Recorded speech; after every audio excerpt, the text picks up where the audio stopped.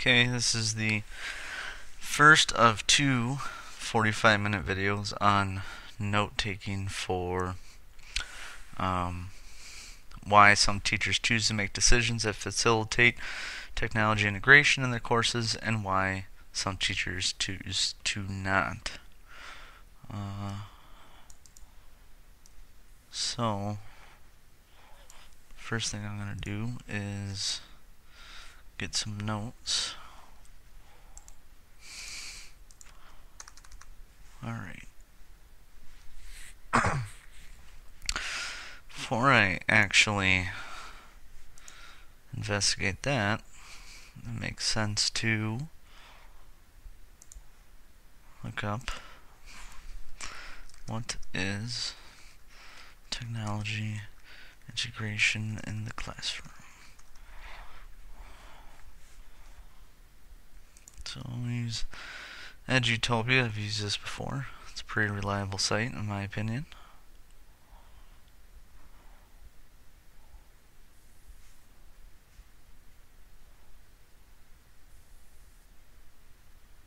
Okay, right off the bat here, it says exactly what it is.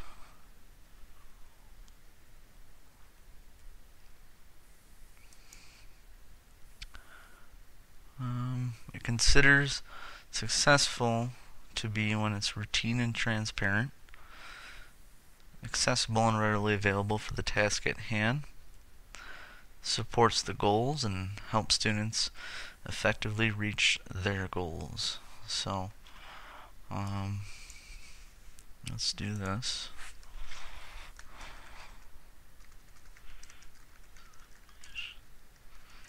It said achieved when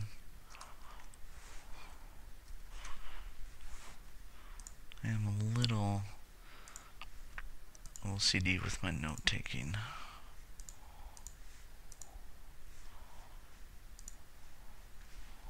And let's get the source for reference.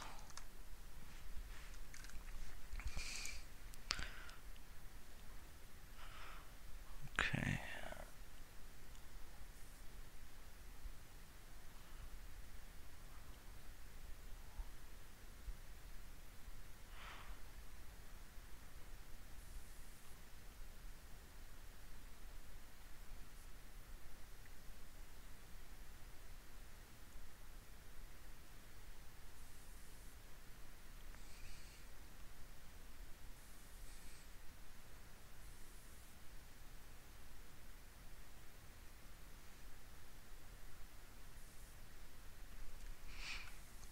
Okay, so this first paragraph,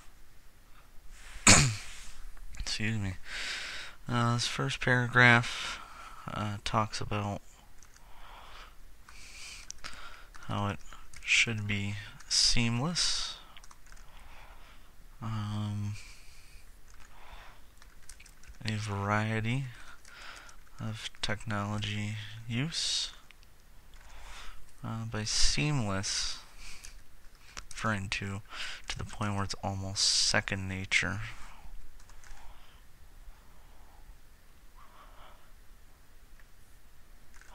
It does make a good point to say,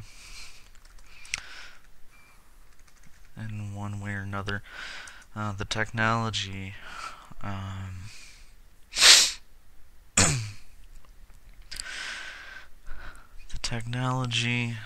is not just used by the teacher, i.e.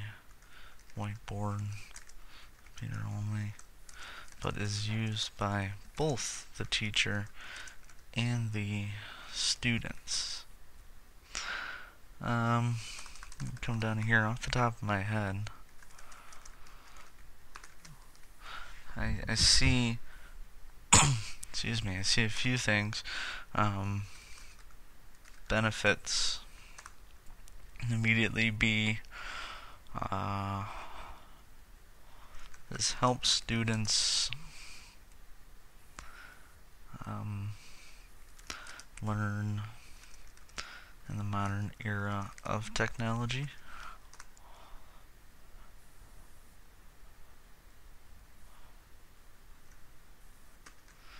is teaching students in a world they are more familiar, comfortable with.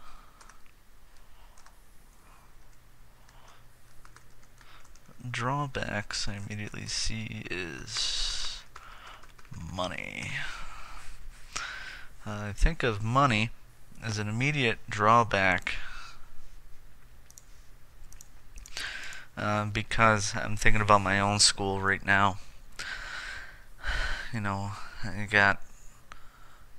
we have about 2,000 students, give or take 50. It changes from year to year. But think about, what if every student had their laptop? 2,000 students times, let's say we can, a big business will give laptops, obviously, I don't want to say cheap, I'd say basic style laptops that can do things like Word, Excel, Internet, all of your main office business type stuff. Obviously not the intense processors and video cards that you would use for gaming or TV shows or whatnot. So let's say for bulk, for the sake of argument, $200. And I think that's pretty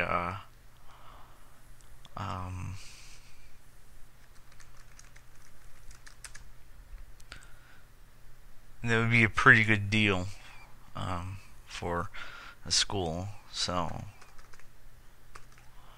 you're talking $400,000 to start the program, and then assume you get 500 freshmen a year.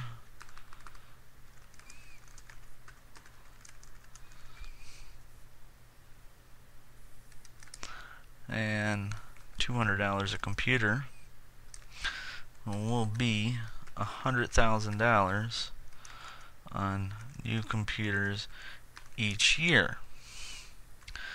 A few things to note about that, though, is you may only need to upgrade old computers.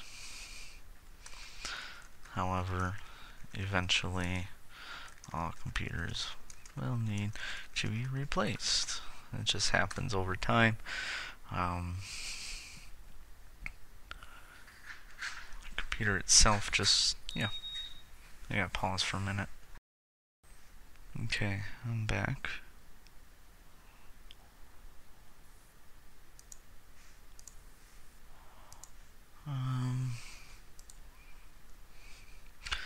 So I left off saying that eventually all computers, you're going to need to replace them. It just happens over time. So that's my own to start. Let's go back to the website and see what they have. Ooh, that's a big one right there. Willingness to embrace change is also a major requirement for success. Technology integration.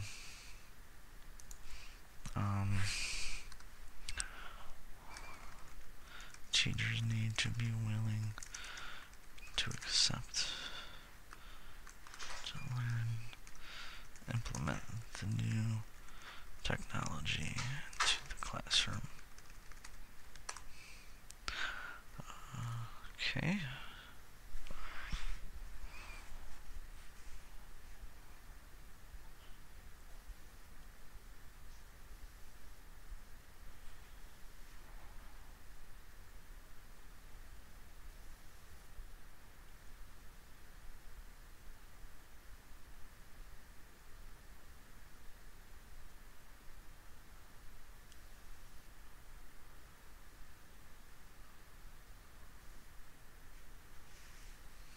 Okay.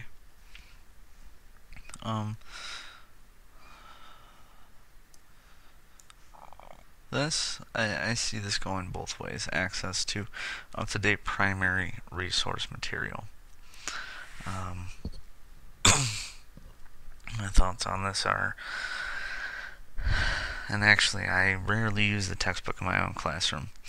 Um, but what I have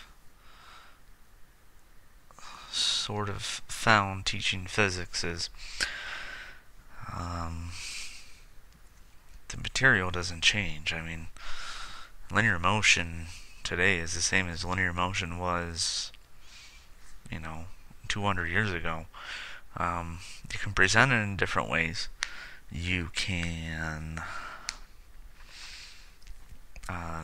use different problems, but ultimately it's the same stuff. So I see this as both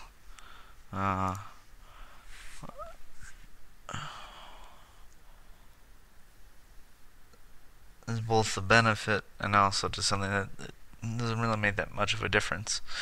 A benefit because you're using more up-to-date material, a lot of which can actually be free. But at the same time, in some cases, it's really not necessary. So it's a nice benefit, but it's not that big of a benefit.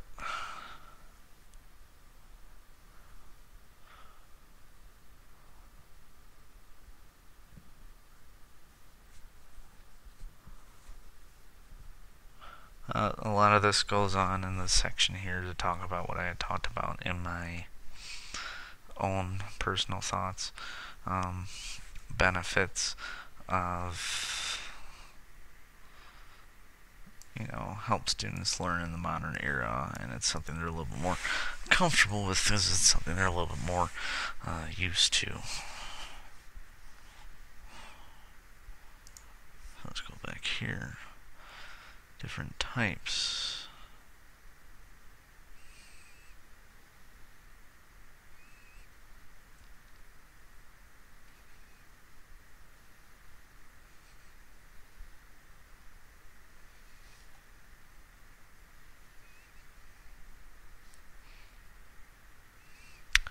Okay.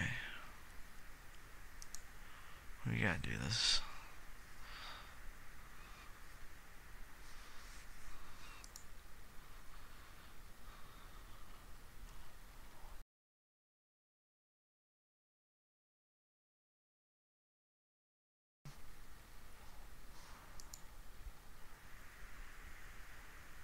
Okay, still going. We're still good.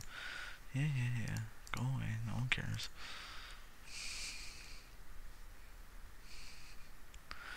Alright, I left off here.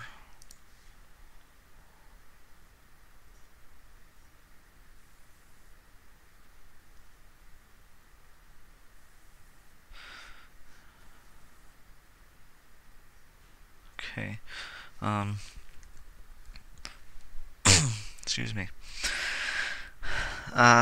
Blended learning, I'm familiar with this. I talked about this in previous courses. I actually do blended learning now. My students use Blackboard and WebAssign. Blackboard, there's videos posted and quizzes for them to take on it. Also makes a lot of material accessible to them without having to make 1,000 copies of everything. Game-based learning.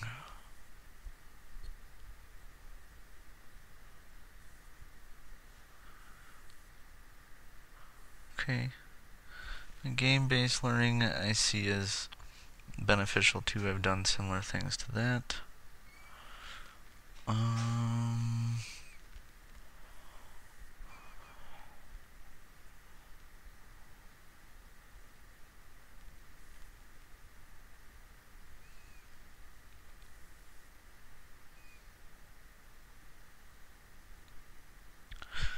Okay, mobile devices.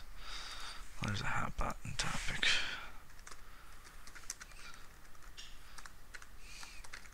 Benefits.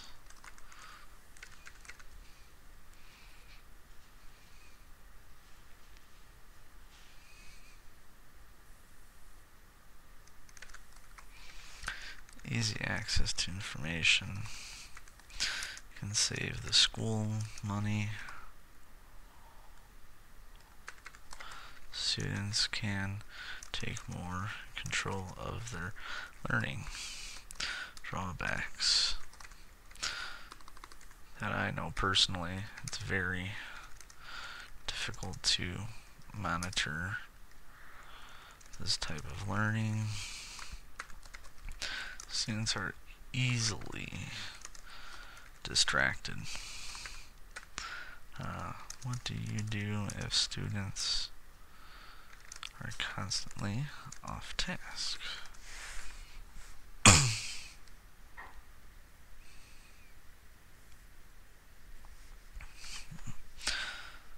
I gotta pause for one more moment.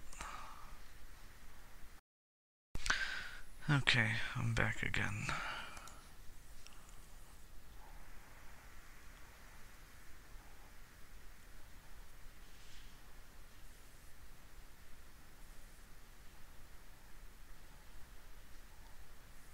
Alright.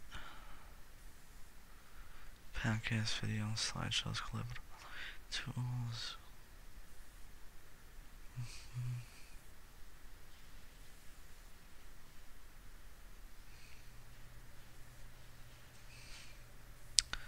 Alright.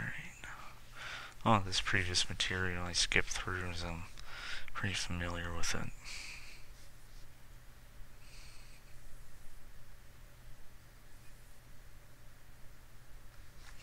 I'd say this right here is where the majority of my school falls.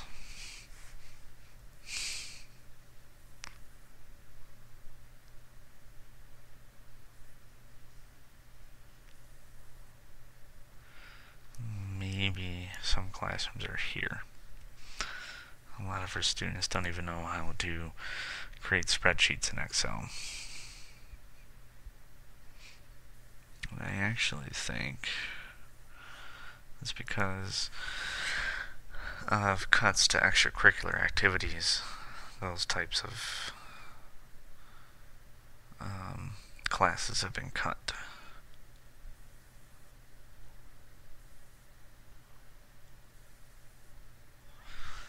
Comfortable, I'd say I'm a blend between 2 and 3.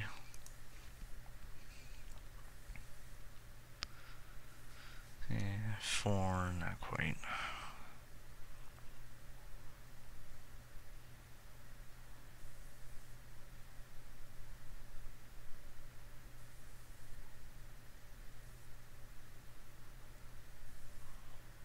Okay. These two. Well, the main question is, why do some teachers choose to facilitate it while others do not? So we'll stick with that, although these do look like good articles. Maybe I'll come back to them. Alright. I think why they choose to do it is kind of easy. But let's hit that first. Well, I need to change my mind. Talked about some problems, I want some solutions before I go on.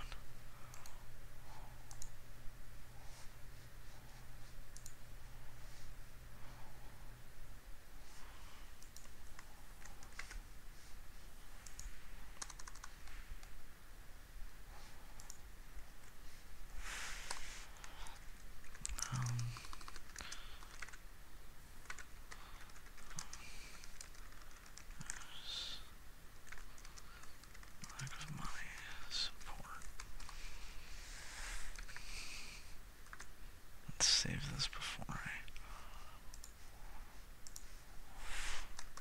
week 1 notes.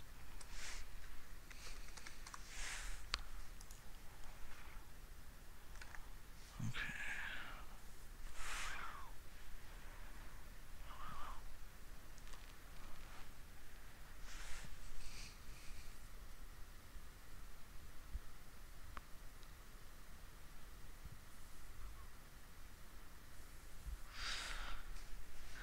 Yep, so I talked about earlier, barriers, lack of support, that's a good one.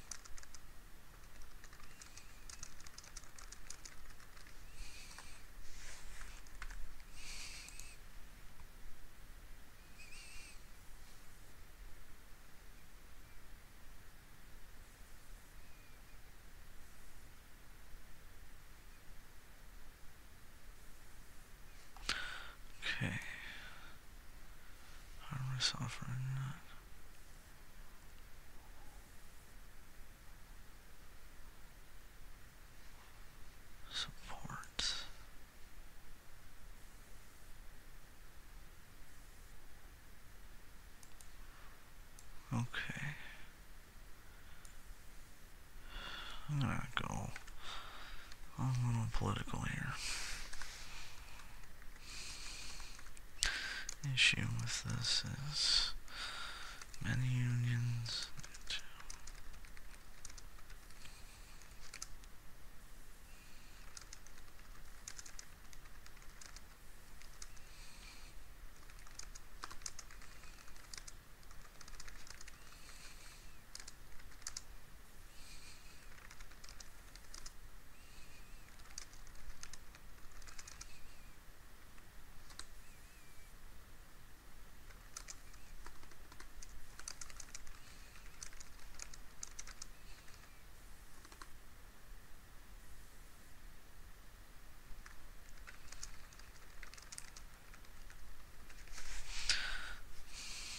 Okay.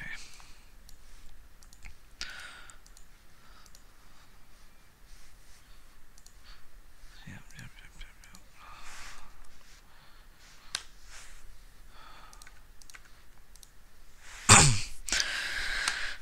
So, in my district alone,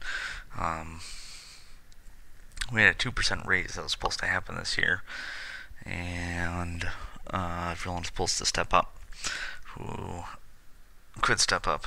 There's a top bracket for us. Instead, our 2% raise was cut, and then we were pay frozen for 3 years, so no steps for 3 years.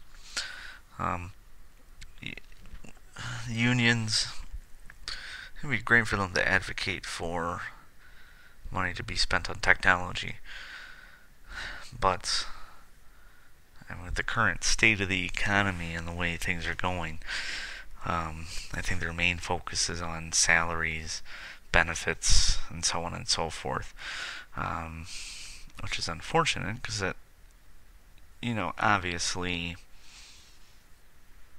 like the technology, it'd be good for the kids, but at the same time, you gotta keep quality teachers in the profession. You gotta draw other potential candidates to the profession. If you don't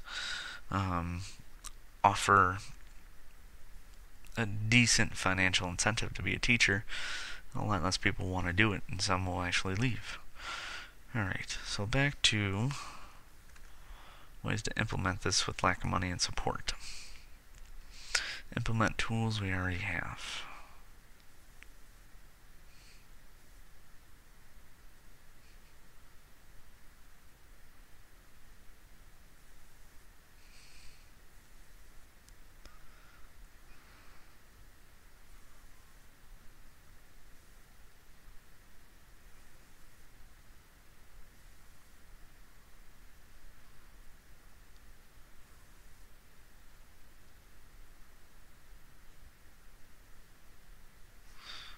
Yeah,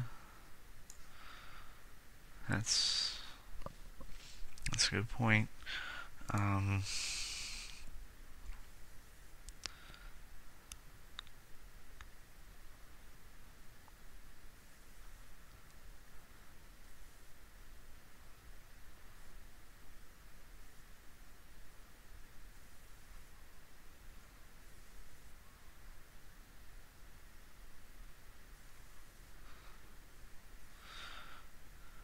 Okay, so my first look at this step 1. It's good thinking.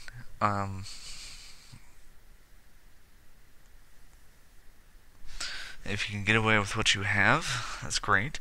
It seems like this particular teacher they're talking about here, that's using algebra for the phone plans, she actually had access to a fair amount of technology.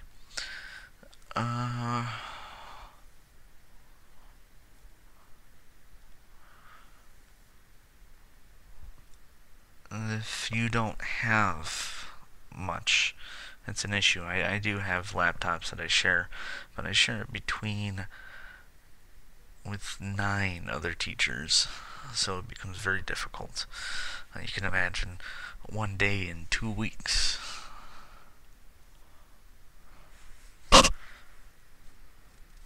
Number 2 already looks promising.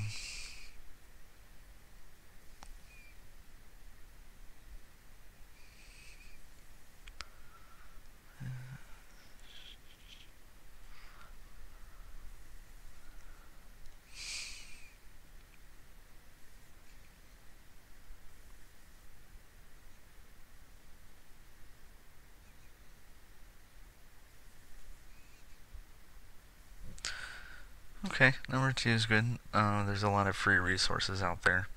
In fact, the majority of the courses in this program have been using free resources, which have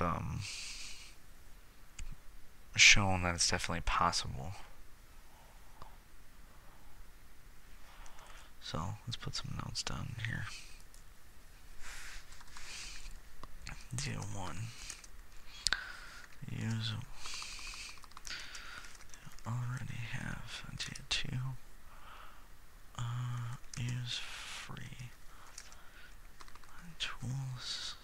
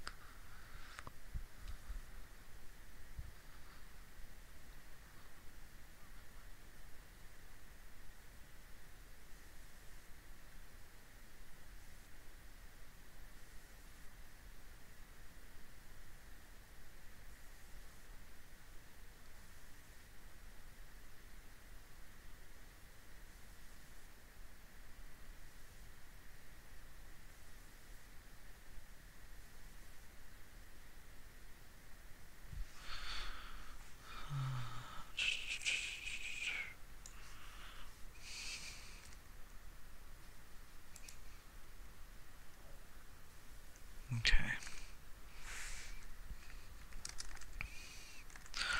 Overcome fear of unknown.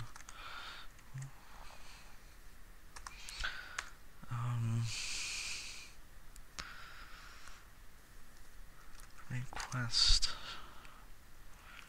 be used for learning, integrating, and sharing technology. Teachers can take initiative in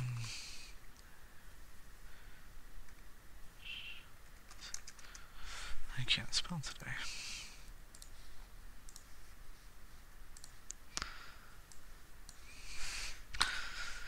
In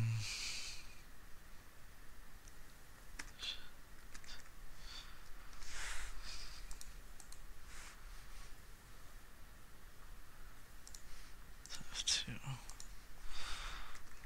this.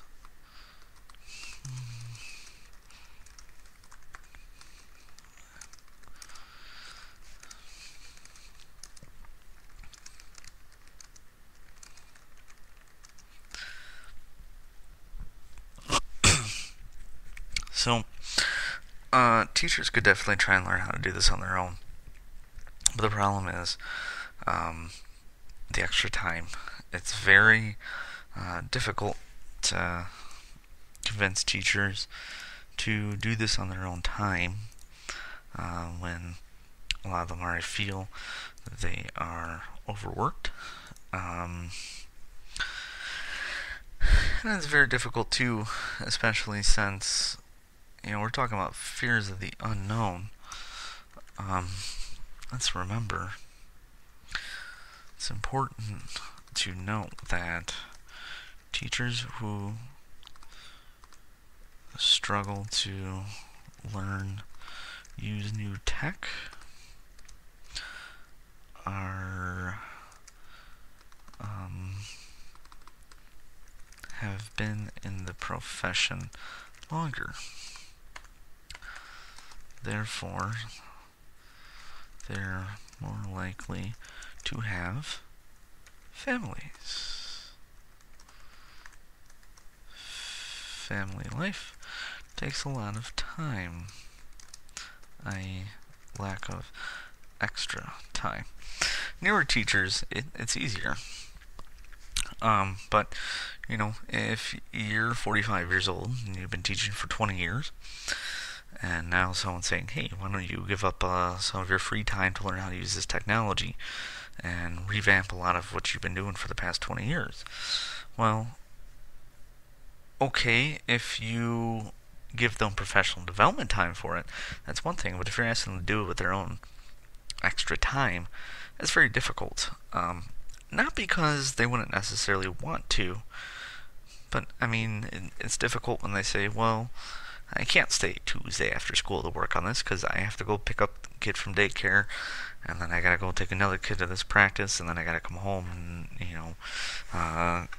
do a load of laundry, get dinner going, all that fun stuff." So and it's not necessarily that they wouldn't want to or wouldn't be willing to give up extra time. It's that they literally don't have it.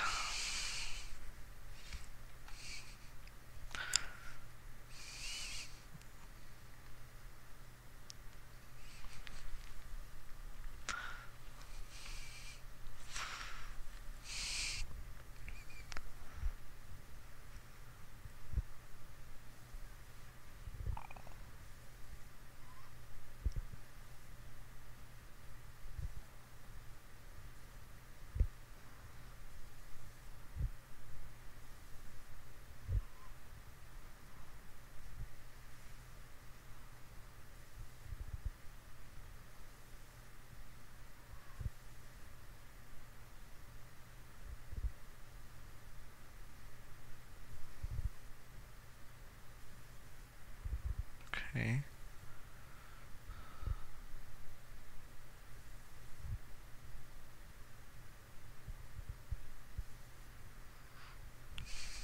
Alright.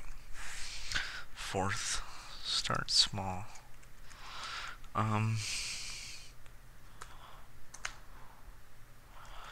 Important to be successful early on. Good motivator. Takes away some anxiety that teachers may have. Can quickly show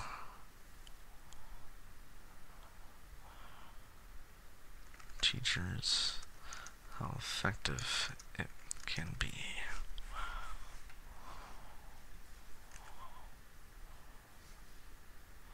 And last one.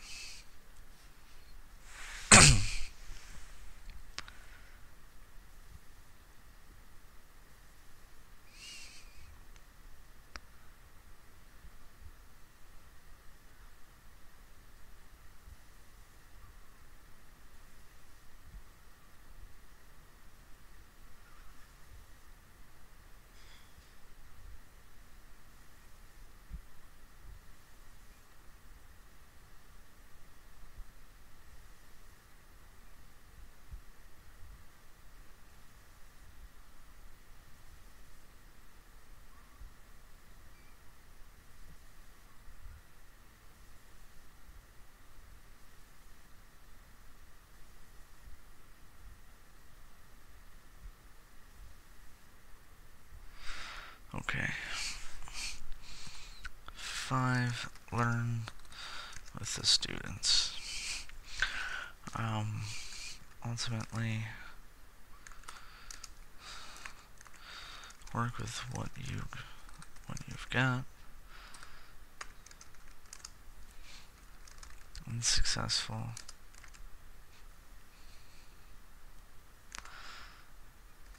Let others see the evidence.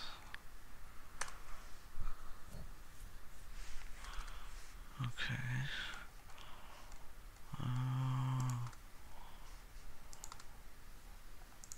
Okay.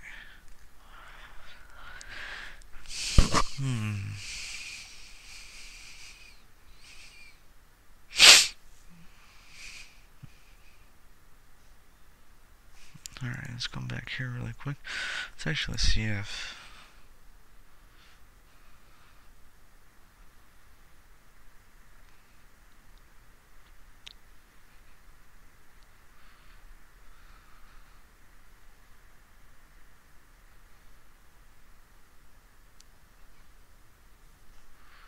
Let's see this.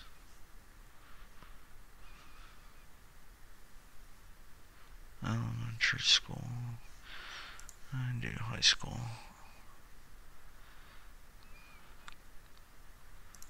Stratford.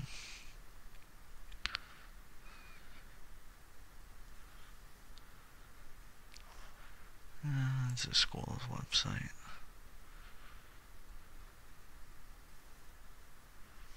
What's this?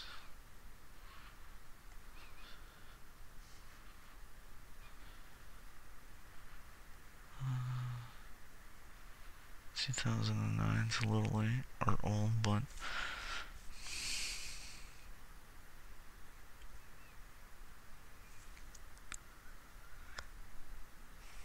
I got 45 minutes. I gotta be careful. Alright, 8 minutes.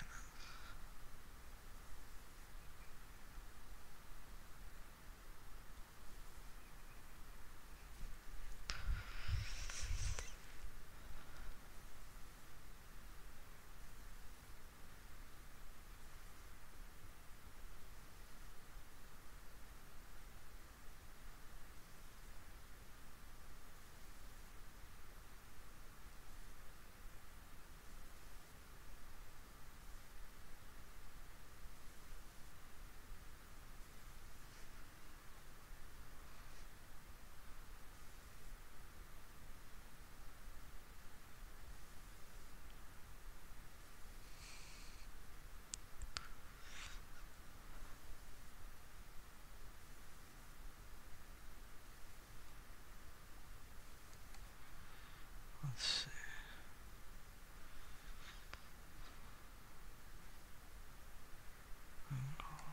This article isn't.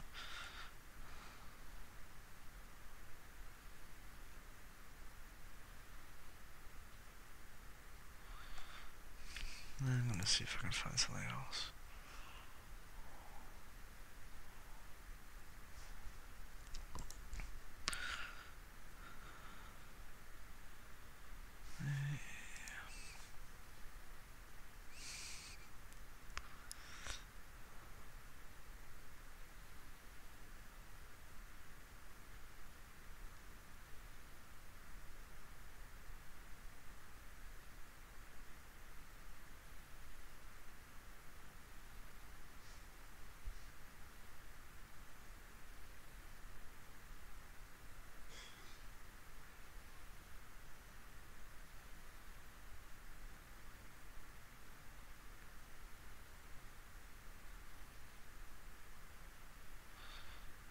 Okay. This is about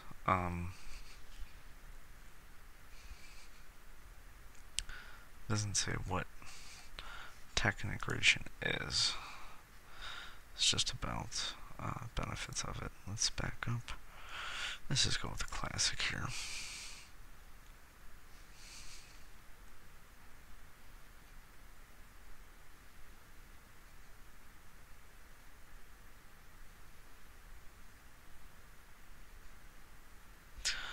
Okay, it's just a repeat of what I've already saw and heard.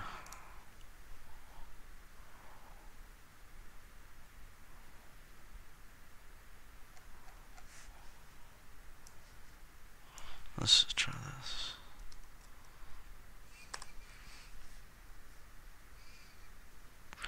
Well,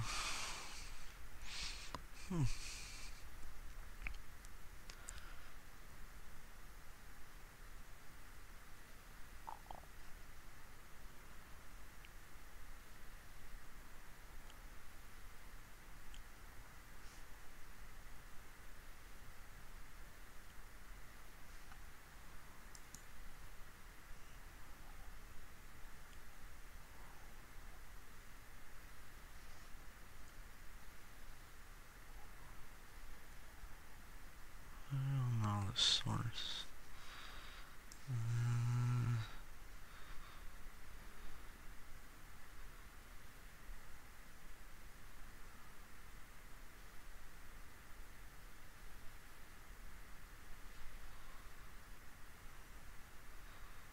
Okay.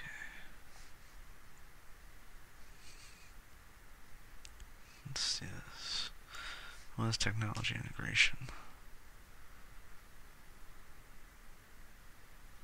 Yeah, I already got that.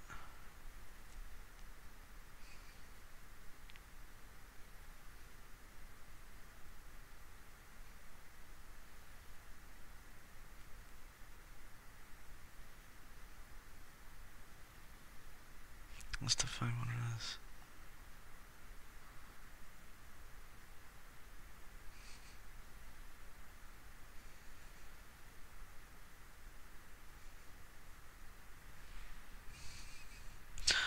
Okay, so, and this goes on to say just what is it, which is what I was looking for. I'll take this reference.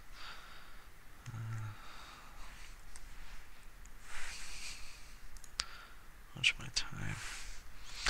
Technology integration is using technology.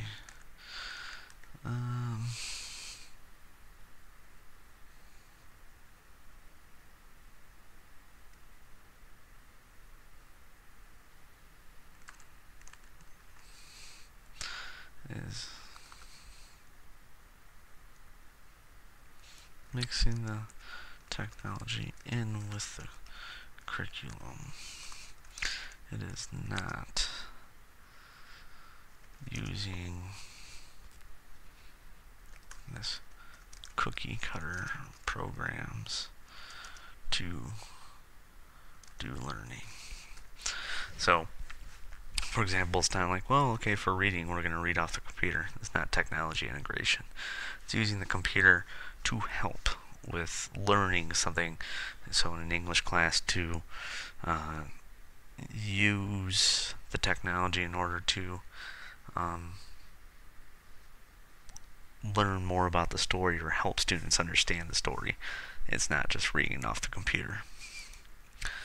Okay, well, I'm at 43.5 minutes, so I am going to stop for this first video, and I will do the second one tomorrow, where I will focus on, now that I know what technology integration is, I'm going to focus on why some teachers choose to use it and some choose not to.